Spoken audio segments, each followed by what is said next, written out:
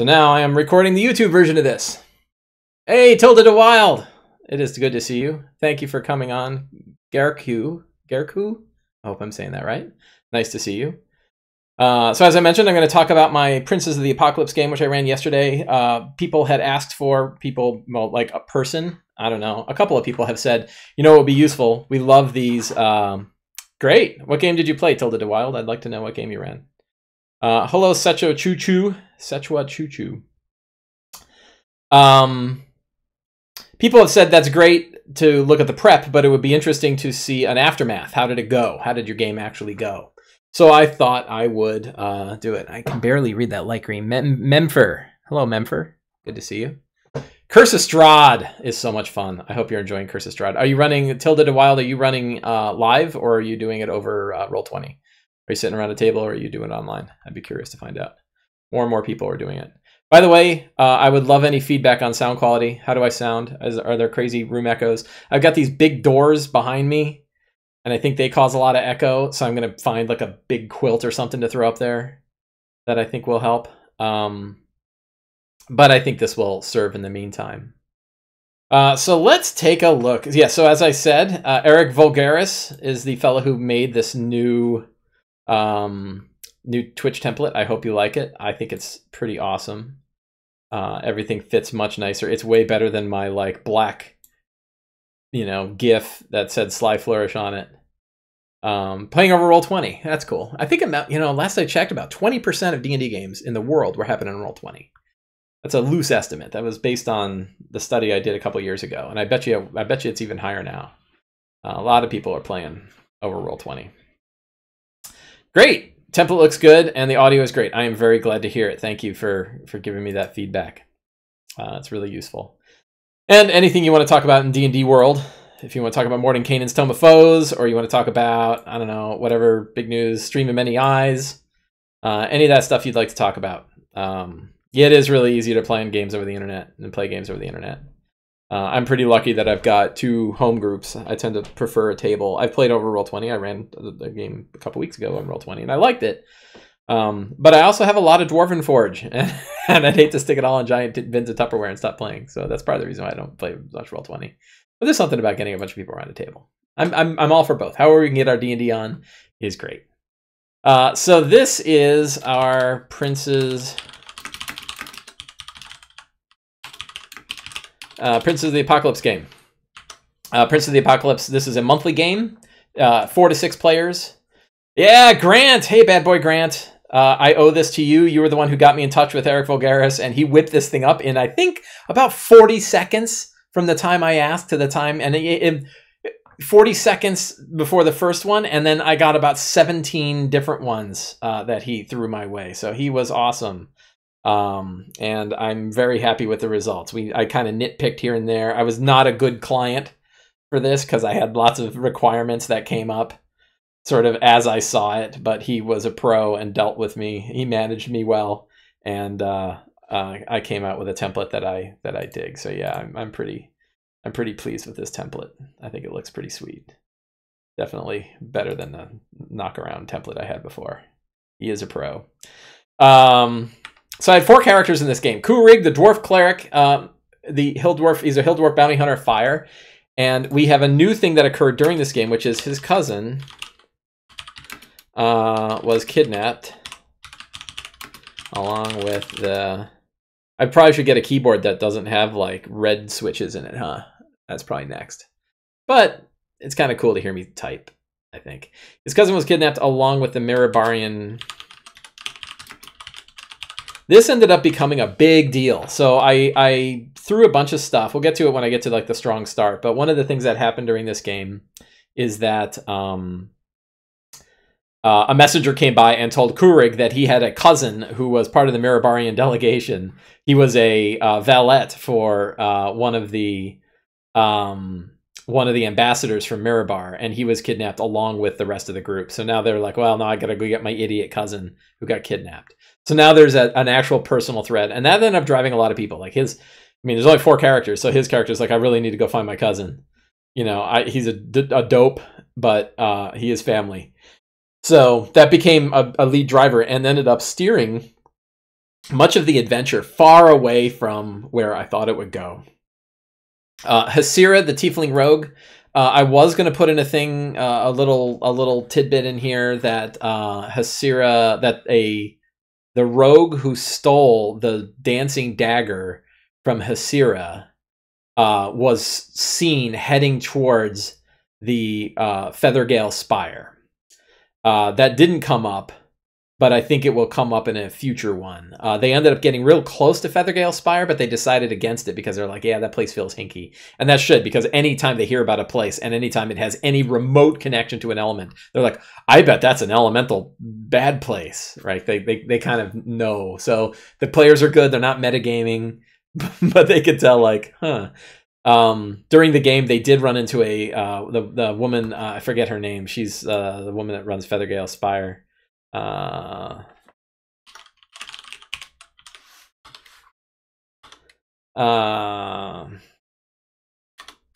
an NPC. Feathergale Spire might be its own, probably its own chapter. Let's go back to the front page here. Feathergale Spire. There's an NPC. I should write the NPC down because they met her and they liked her a lot. Savra Bellabantra. So we're gonna stick her down in my NPCs here. I'm sort of adding to my notes after the fact.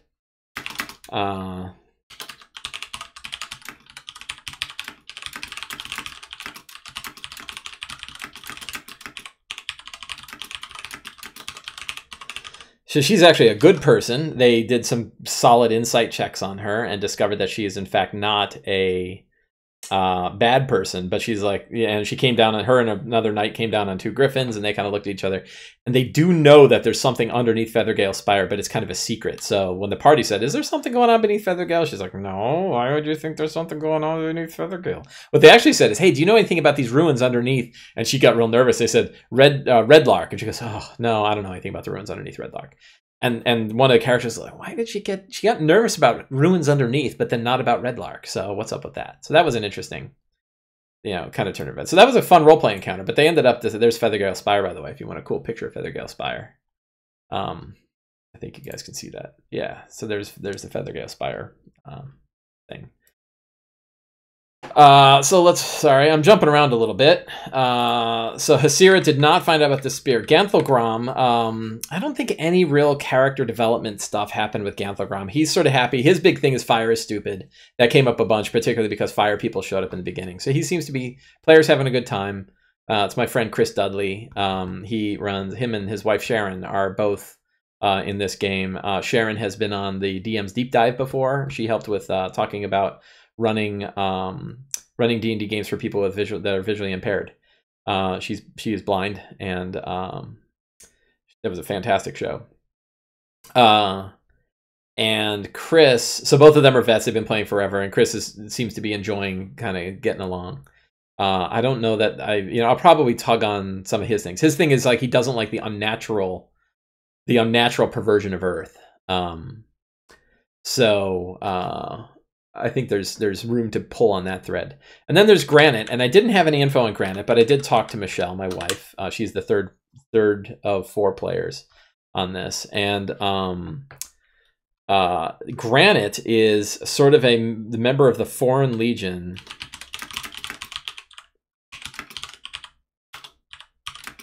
I don't know if that's how you spell Legion. I should have spell check around. Tools. Spell check. Oh, that's terrible. Well, I can at least do that. Look, I can. Hey, everybody, watch me clean text up, clean up spelling errors on Twitch. That should have bring them. Sorry, people. I'll stop checking spelling. Members of the Foreign Legion of Mirabar. Well, particularly of dwarves.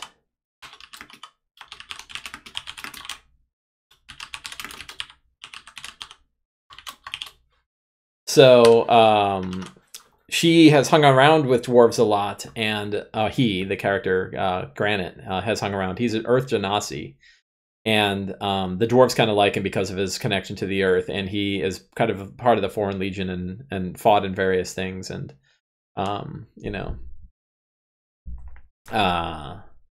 So I think that there's something to tug on there too, and the idea that he would have interest in recovering the lost delegation, I think, could be a thing to tug on. The thing is, they already sort of have a connection to the delegation now, so they really need more. So you know, that's something, I don't know. I think there's more room to tug on, perhaps sort of like, you know, members of the elemental cult of earth who are saying like, you're one of us, like no one, you don't have any other place but being with us, and you are a being of earth, and that would be, you know, that would really work. I remember we always do this with coffee. I have my iced latte here. Boy, is it tasty. What is the strong start? This came out pretty well. They were enjoying a thing, and then all of a sudden somebody said that the farms are on fire, and they went out and they saw these flame priests. It was sort of like that scene in Harry Potter. Which one was it? 4, I think. The Goblet of Fire, where they go to the soccer game, and all of a sudden, like, the Death Eaters are walking around fireballing shit. That's sort of like what is happening here, is 3 fiery thugs and a flame priest. And the interesting thing that happened here is they went outside, and there's the flame priest, and he's got this like golden headband with these 3 red gems on it. And Ganthalgrom, who's a bard, shapeshifts himself to look like the earth priest that they had beaten down below. And he came walking out and said, because Larrick is the earth priest, and this guy, Ember, I just called him Ember. He doesn't need another name. Ember's cool enough, right? So Ember comes out and says, where's Larrick? You know, I know Larrick is here. I see that giant hole in the center of this town. I know that this place is corrupted by the earth cult. We're going to burn it to the ground, but we want to see Larrick. And so then here comes Larrick, and Larrick comes out and says, what? And he comes out with 2 big flagons of beer, and he's like, how about we just sit and have a chat about this? And Ember's like staring at him, and you know, the other flame guys are kind of like, well, what the hell just happened? Are we going to be having a conversation? And then all of a sudden, Ember fires all 3 beams of his circlet of blasting at Granite. And I grab the dice and I roll them, and I shit you not, I roll 3 1s. The odds of that, I think, are 1 in 8,000. I rolled 3 1s. So instead of the 3 beams hitting Granite, the headband malfunctioned and hit Ember with 6d6 fire damage. Just exploded in his face. So he screams out, knocked half his hit points off. And like everyone's like, what the hell? And later I said that like there was this sort of subtle hint that Earth, I guess it should have been water, but better that Earth was kind of with Granite or with Ganthalgrom and kind of protected him. And he turns and he sort of sees this earthly figure with this hood, and the hood's kind of moving around underneath, sort of hinting at the Earth Prophet. Just sort of a vision of him, as though the Earth Prophet saw that this guy's coming into town and kind of affected him. So that could be a little fun thing. Navy DM, perhaps an NPC that befriends him, becomes close, and then turns out to be a member of the elemental cult of Earth. Not a bad idea. I like that idea a lot. Perhaps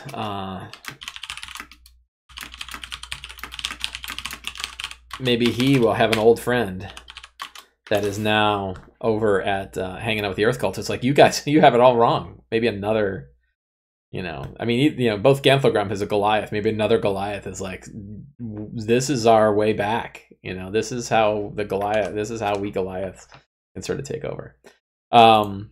So they did fight the flame people. Hasira had a fun moment where she pretended to be a flame person because she's a fiery tiefling, and she met with one of the other bandits that were one of the flame cultists, and the other flame cultist said, "Join us. We're going to burn this place to the ground." And she's like, "Okay, I'm with you." And she like flames her eyes, and the woman turns around and she backstabs her with an assassinate. Just, you know, I think didn't quite kill her. Did like 28 out of 32 points of damage. And she falls back and she's got this hole in her chest, and she turns around and she moves it and smoke is coming out of the hole. And she pulls out her blades and they blaze with fire, and they got a couple hits in. So that was fun. What was the big turn on that one was the idea of rolling 3 1s on a circlet of blasting. So that worked. Let's see. Let's take a look at the scenes. And then after that, they got the message. I did not have this whole warning. You know, I was going to have this whole warning about the terrible things awakening under the earth. I ended up not doing that, and instead had a message dropped off with Koo-rig that his idiot cousin, who's not really an idiot, like he's a valet to a Mirabarian delegate, is one of the members, and that they would really like to get him back. So that worked out. These obviously these scenes were really loose because I had no idea where they were going to go, and sure enough, when they kind of sat down after the fire thing hit, they were like, well, so what do we want to do? And they started off by, so they heard about the flame cultists and the fact that there's so we go to our secrets here, right? They found out about the charismatic priest. This one occurred. And they said, oh, that there's a bunch of people going to Scarlet Moon Hall to join in this Circle of the Moon. Maybe we should check that out. So they started heading there. They did find out that the Mirabarian delegation got kidnapped and headed to Wamford.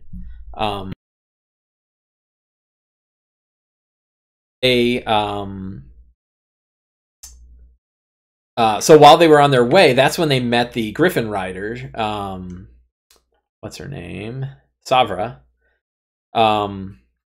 They met Savra, and Savra said, yeah, we think we saw some skirmishes that were happening. In fact, we saw some shallow graves. It wasn't really any of our business, so we didn't do anything with it. But the shallow graves were here and marked on the map. And that's when they kind of changed course and said, okay.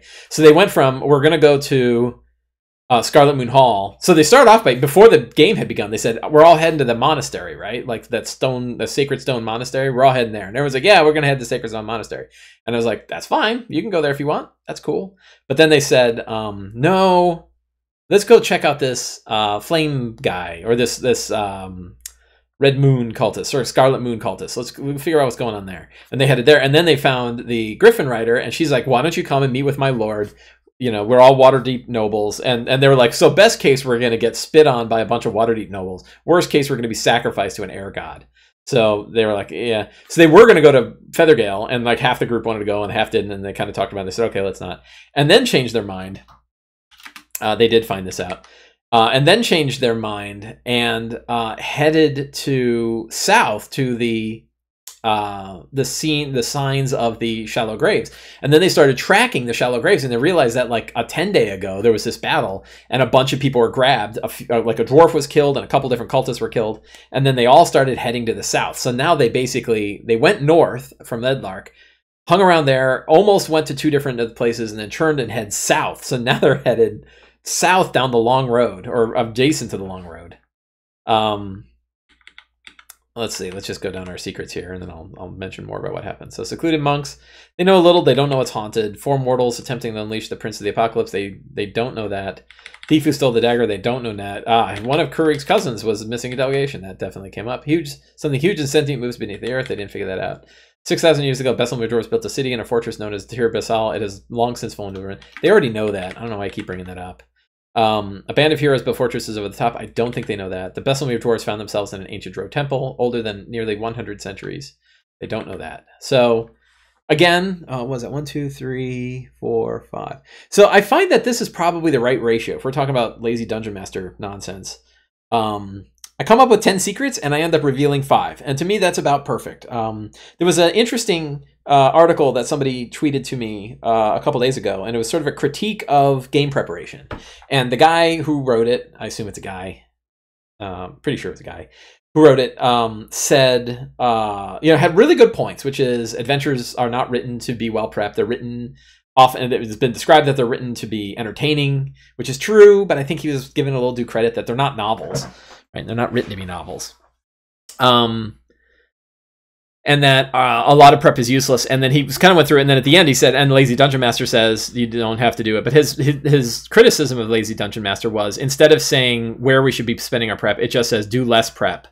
And, prep is useless, so do less of it.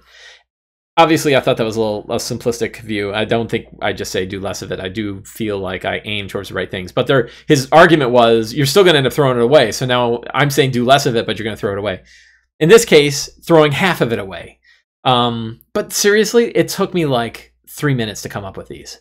And they still help me. And these things will still come up. So I do feel like having 10 secrets and then revealing 5. I don't know which 5. Hi, Gondolar. Welcome. Thank you for coming.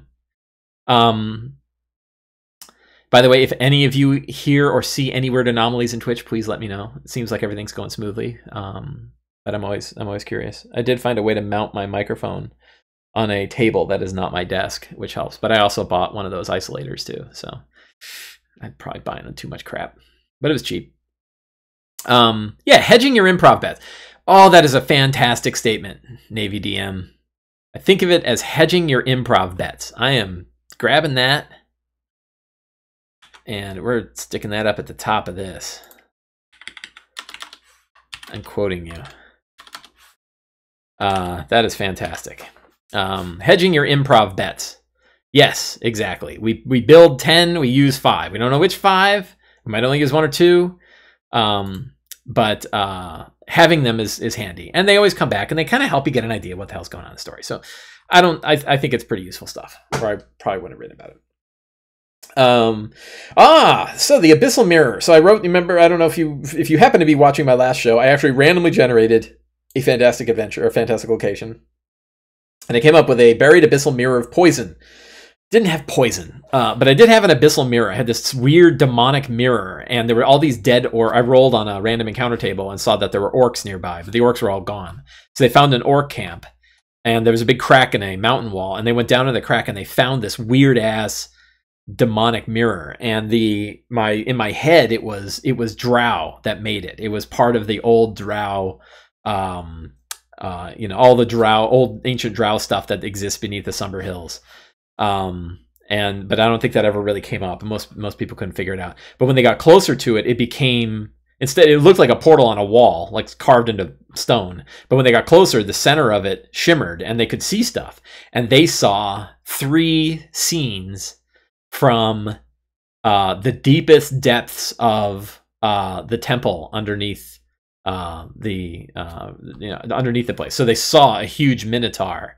They saw a couple of minotaurs that were sort of like dragging dead bodies around, and they saw ancient construction that it was completely different than anything they had seen before. And then they're like, but they saw these dead orcs, and one of the orcs had been like severed in half. And the idea was like they started trying to get through the portal, and some of them made it, some of them didn't. And most of the time the portal just killed them if they couldn't do it. So I thought that was kind of a fun way. And they're like, we got to get the hell out of here. It scared the hell out of the characters. And they're like, we got to get the hell out of here. And my wife, who had seen me just kill another character that previous Wednesday, said, yeah, we probably got to get the hell out of here. So I was like, that worked, right? They saw it. It scared them. They left. You know, they got a little hints about things. That was fun. That was a fun thing to do. I really like the idea of adding small, fantastic features to random encounters. First of all, I like random encounters. I think, you know, some people hate them. I love them. I think that they give us an opportunity to you know, again, sort of build a scene.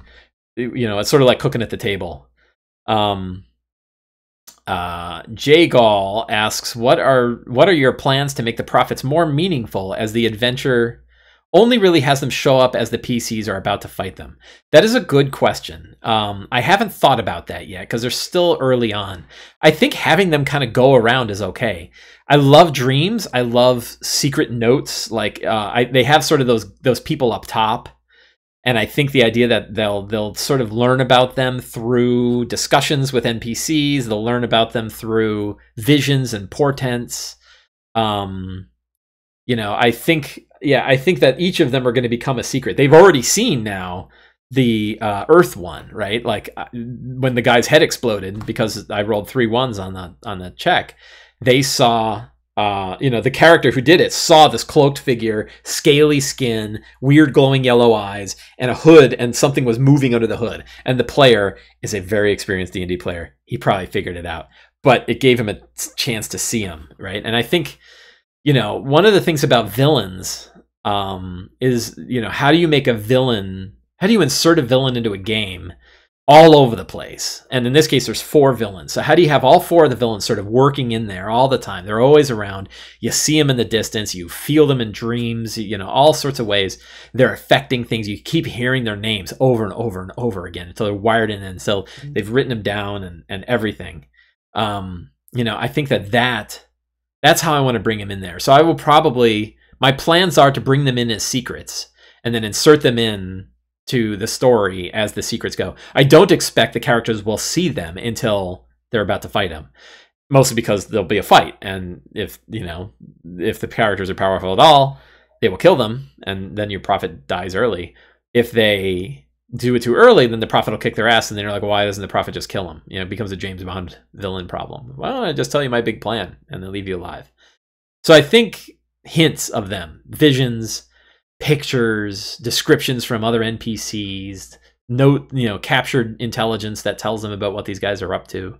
Lots of ways. I love just dreams and portents. I love that there's like a monument and a character puts a hand on the monument and then they see something. And what they see is like Arisi flying up on her crazy wings with her spear in her hand. And in front of her is this huge, typhoon, this giant, tornado of horror that's rising out from the elemental plane of Earth. Is that Ben Frank? I didn't even know you know what Twitch is. B.E. Frank.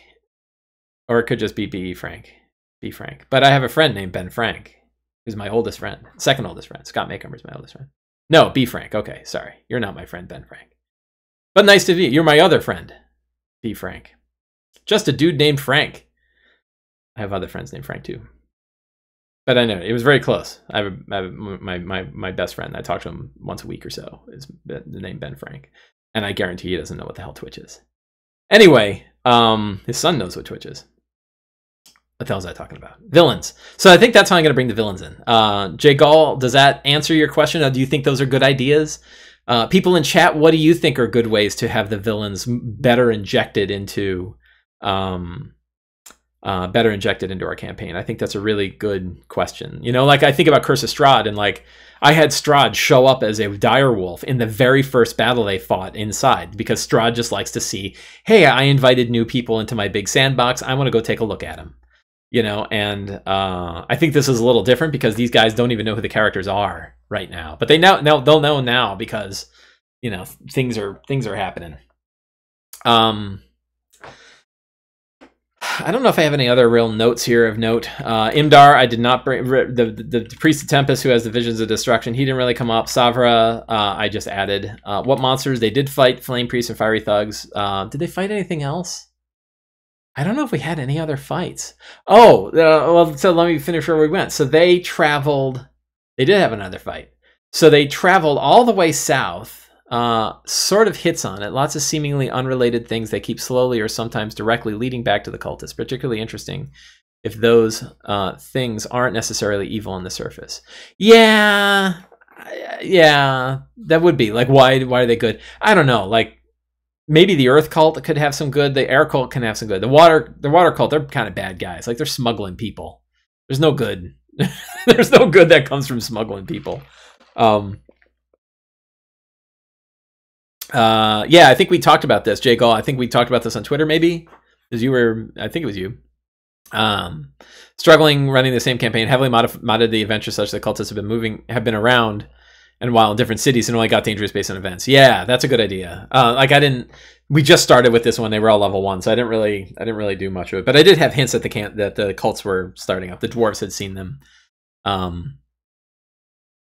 So I did have little hints that the cults have been around, but yeah, they're starting to escalate. And I think, I love visions and portents as a way to bring stuff like that up. So the party headed to the south. They followed the long road, but didn't go on the long road. And they ended up at the, where the hell is it? I lost it. It was the inn, the Barge Right Inn. I think that's what it's called. Let's do a search.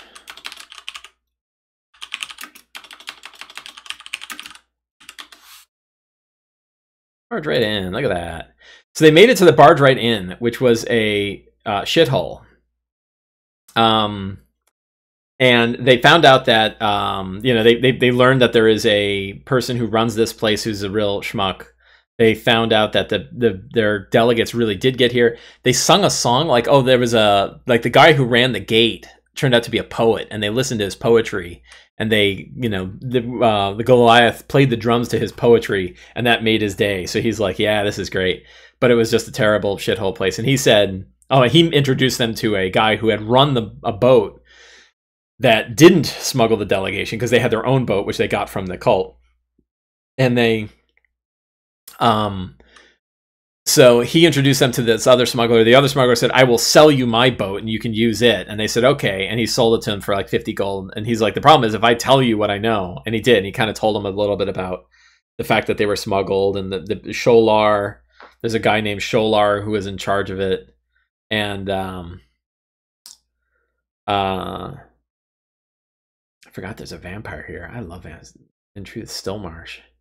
Eric Stillmarsh.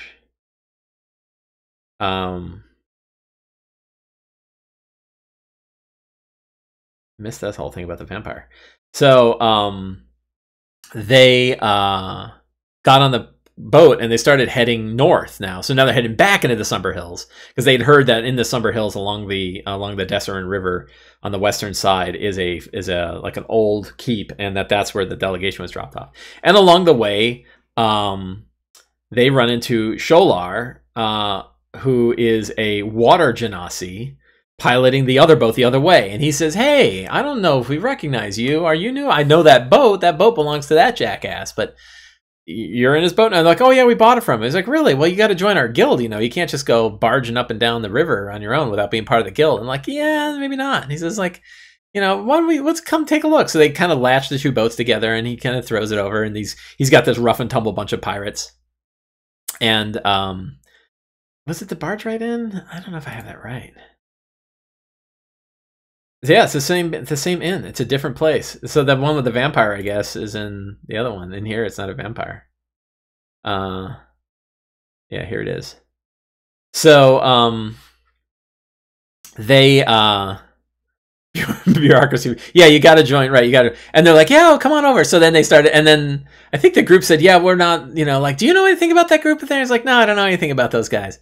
And I'm like, yeah, and he's like, oh, you know, screw this, kill him. So then all the pirates on the other side attack, and our heroes attack, and Sholar hits them with the tidal wave and blows almost everybody except one of the players right off the boat. So all the characters get blown off the barge with a tidal wave except one. So now they're in the water, and guys are shooting arrows at them in the water, and great big battle. And but they did fight them, and they did beat them. And now they've got Sholar's boat, and they're gonna take Sholar's boat, and they are going to head to the what's it called?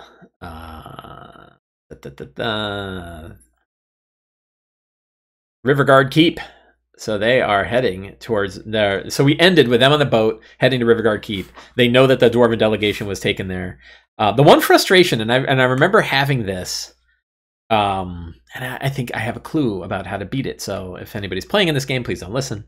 But I think one clue is my wife mentioned the fact that it feels like a chase, but it's like a chase they know they're not going to get, because it's like they're 10 days away. Like, you know, we're never going to catch up with these stupid dwarves, right? And she was like, I thought we might be able to head them off if we got onto the road and went fast. And I'm like, well, they're 10 days ahead. That's almost the entire trip.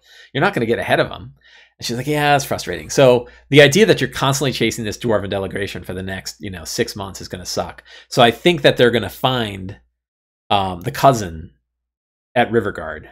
And then the cousin's going to say, you have to get rid of the rest of the delegation. Because of their expertise, they were taken down below, but it's dangerous down there. So, we need to be careful about what we do. I want to give the players some opportunity to say, oh yeah, do we want to go down right away, or we want to explore something else? Like, I want to keep the sandbox going in this. I don't want them to be like, oh, we got to go right down. We got to clear Riverguard Keep, and then we got to find the freaking doorway that leads down below, and then we go down below. I mean, it could, because I'm leveling them once every session. So we could just skip the other stuff. I don't know how to do that. I mean, like, they're 5th level now.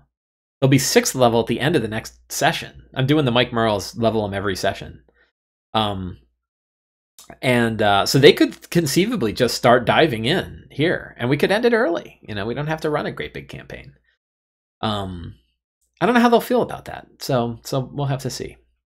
What else? Oh, so the Circle of Blasting ended up going to, remember, it's like, what magic items do people want? I think I asked that, and I don't think I got any good answers. But Hasira got the Circle of Blasting. I did. Every time I say Hasira, my phone kicks into Siri, which is bad because it sounds a lot like Heasiri. Koo-rig has a magic warhammer Magic Warhammer with lightning. I think that's going to get upgraded to the point where they can infuse it and that can cast lightning bolt once a day. I think that'd be a cool ability. He's also a light cleric, so you can already do fireball. There'll be a cleric that can cast fireball and lightning bolt. But whatever. Navy DM. Yes, it does feel fast. How has it been in play? I haven't any problem, but they've only gone from 1st to 4th level. They do have enough time to adjust. These are all veterans, so they're all happy to level. And it's full 4-hour game, so they're not, they get enough time, I think. Elven Wizard King. This is I run a monthly Prince of the Apocalypse game, and my wife is in this one, so she's also in my weekly Tomb of Annihilation game. So that's why I'm running both. I have 2 different Tomb of Annihilation games and then 1 Prince of the Apocalypse game. And this one's tonight. I'm just talking about the Prince of the Apocalypse game. Magic items. Ganthalgrom. What does Ganthalgrom have? I don't. Oh, he's got a wand of magic missiles. Granite has a glaive.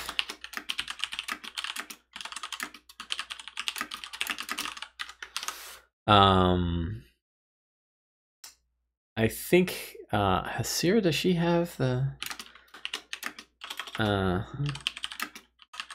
has a magic dagger? Mom's texting me. She's watching me on Twitch right now. Hi, Mom. I'll call you in a sec as soon as I'm done with my Twitch. Call your mother, everybody, if you can.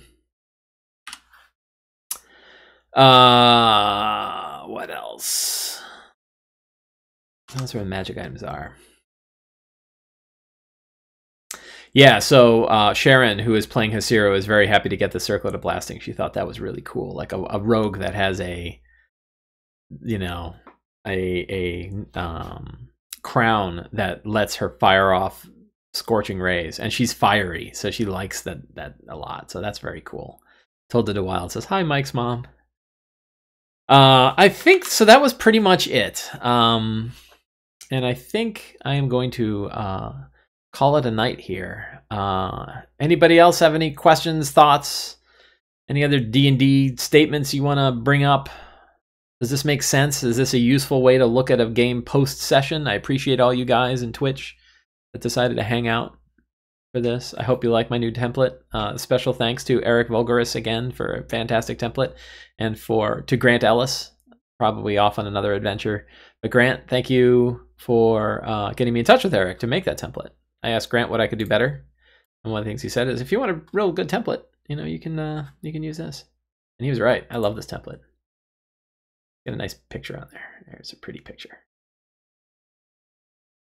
I think we're going to call it a night. So, guys, have a great night. Hope you guys get to play some D&D. And thanks to all of you who came into the chat. I really appreciate it. Navy DM, thanks for that awesome quote of helping with hedging your improv bets. I'm going to use that. Sorry. Oh, here's a question, Jungle. When you run dungeons, how often do enemies in other rooms move around based on what the players are doing? I don't know. Jay Gall, the funny thing is I don't really run big dungeons, so it'd be interesting. But I don't know that I really have them run around a whole lot. I kind of, sometimes I will, sometimes I don't. I don't really have, I'm a pretty loose guy. I don't really pay a lot of attention to it. I do think about like whether or not people are moving around and if they hear other things. But I'll also build a lot of it on pacing. So anyway, I'm going to call it a night. Thanks everybody for coming. Thanks to all you guys in Twitch. For those of you watching on YouTube, thanks for watching on YouTube, and have a great night.